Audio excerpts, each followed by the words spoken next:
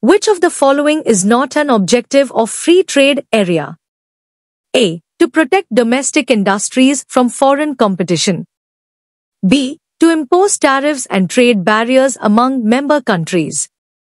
C. To promote economic and political integration among member countries. D. Maintain their own individual trade policies with non-members. Answer A. The correct answer is to protect domestic industries from foreign competition. A free trade area, FTA, aims to promote trade between member countries by removing trade barriers like tariffs and import quotas among themselves. However, the protection of domestic industries from foreign competition is not an objective of an FTA, rather, it encourages competition by allowing more access to foreign markets.